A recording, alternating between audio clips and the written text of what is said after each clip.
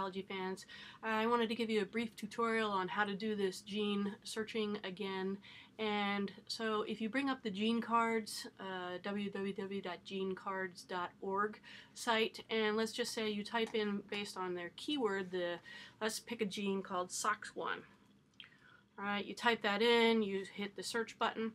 What it'll do is bring up for you a list of genes that have similarity to that SOX1 name, and the first one on this list is called SOX1, so I'm going to click on that, open that page, and this gives you could read through this whole page. It would give you a lot of information about your gene.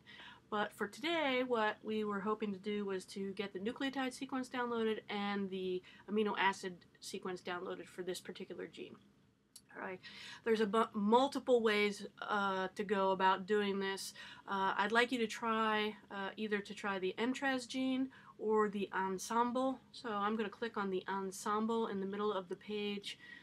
And when you open that new page, what it's going to do is give you some more information. So you see that this gene SOX1 is actually got another name called SRY, the sex determining region, the Y box.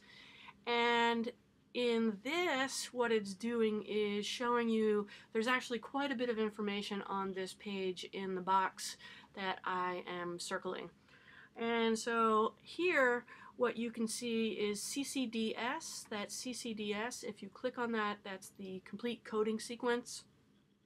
And it gives you both the nucleotide. If I scroll down on this page, you see that we're looking at Homo sapiens, and it has both the nucleotide sequence as well as the translation, so the amino acid sequence, and you could begin building your document by copying and pasting these sequences into your document.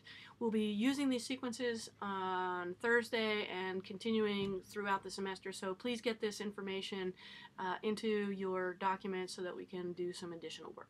Thank you and have a great day.